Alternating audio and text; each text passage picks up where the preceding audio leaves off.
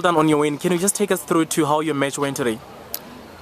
Well, it's my first pro tournament that I've won, so I'm really excited.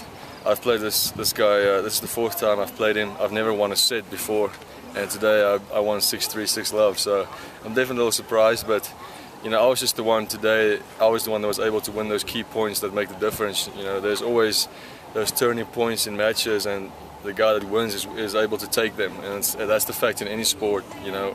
Any sport you can think of.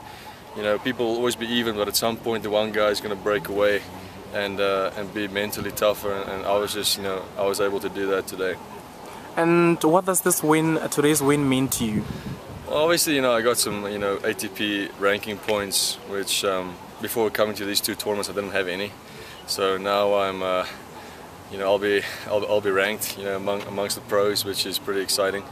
And any title, it's always exciting to win, and it means a lot to the confidence, and it makes you want to work a little bit harder, so it's good. And any upcoming tournaments that you'll be participating at the end of this year or maybe next year? I'm going to take about a 2-week break now. I haven't had a break in forever. I've been playing tennis for about 6 months straight, so I'm gonna go chill on the beach a little bit for enjoy the South African summer, and then I'm gonna head back to America on the 12th of January.